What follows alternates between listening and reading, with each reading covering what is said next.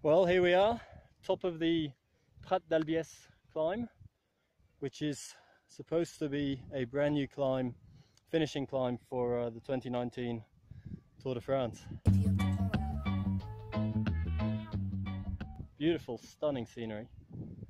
Typical Pyrenean road, small, not very used, not many cars. Steep climb, lots of sections in double-digit gradient, so 10, 12, even a 14% section.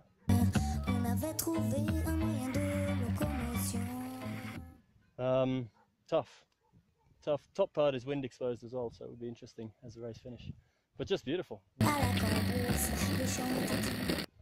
Not too sure where the finish of the stage would be if the rumours are true and this is a finish, because right here the road finishes, and if you look further down there to where that hut is, there's not really much there, but I'm assuming that's where they'll finish it. Well worth. You know, there's lots of climbs in the Pyrenees that people know, that are well known, but there's also a hell of a lot that are not known, and occasionally ones like this get used for the Tour de France. So there's a lot to discover. Maybe see you here next year, 2019 Tour de France. Ciao.